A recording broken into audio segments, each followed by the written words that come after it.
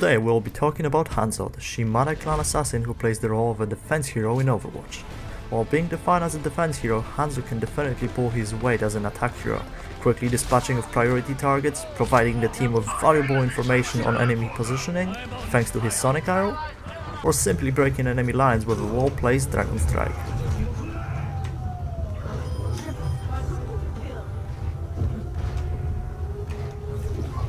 When fully charged, Hanzo's weapon deals a total of 125 damage on body shot and 250 damage on headshot, which allows you to take out most of the heroes in a single well-placed shot, with the exception of few tags of course. While his uncharged arrow being fairly weak, dealing only 29 damage on body shot, having slow projectile speed and a horrible arc, it can still be useful at finishing off low HP targets at close range. Thanks to his wall climb ability, Hanzo can hit his enemies from unexpected angles, allowing you to easily get around Reinhardt's shield and choke points and take out the squishy targets, or give the tank run for their money with a well-placed scatter arrow which can deal upwards of 450 damage if all the arrows connect, or simply confuse your enemies by jumping over walls and allowing your team to do their thing. Now, just like with every marksman hero, positioning is the key to playing well. While playing Hanzo, you'll quickly notice that in most scenarios getting caught out of position means certain death. Let's take a look at the video playing in the background.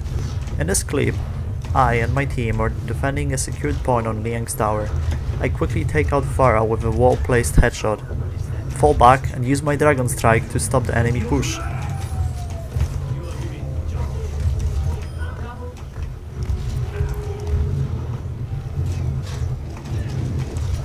Now, after the one skirmish, I decide to push up and engage the Pharah, not realizing that the enemy Roadhog has already respawned and is on his way back. Before I get to retreat, I'm already dead, later on costing my team the point which we could have kept if I stayed in position and focused on taking down targets from medium range. When just starting out as Hanzo, do not expect to be great. To become a great Hanzo, you will need a lot of practice and patience, just like with every other hero. Get familiar and comfortable with the skills, get a grip on positioning, and get a feel for what you can and cannot do with the character that you're trying to learn. As always, remember to practice and you'll progressively get better.